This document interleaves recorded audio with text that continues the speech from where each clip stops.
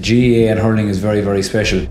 I don't think there's another sport in the world where you could just look at it for the first time and actually be in awe of what's going on, and it's really showing, I suppose, what this great little country has.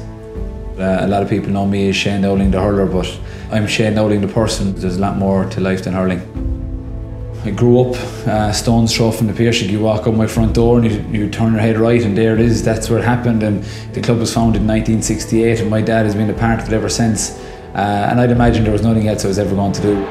Low one in, looking for the run of Dowling, and Dowling is on fire, and it's a brilliant finish! Hurling defines me, but only when everything else is right, because I will always make sure that everything off the pitch is right first, and I will always look after my family first, and I look after my job first, and I look after my friends first, and then hurling can define me.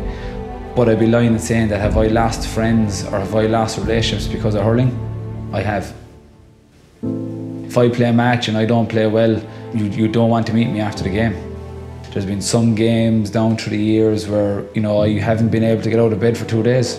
The way I act at times like that isn't right, but it's just the way I am. You know, I'm a firm believer, you win what you can, when you can. The dream for me is to bring Liam McCarthy back to Limerick. You know, I've won county championships. Do I want to win more?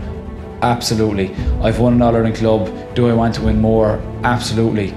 I've never won Liam McCarthy. I want to bring that home. I win it to see the smile on my dad's face or the smile on my mother's face, or to walk back into the Piercing and seeing the smile on their faces. Whether it will happen or not, I can't tell you, but one thing I can tell you is that it won't be for the lack of trying.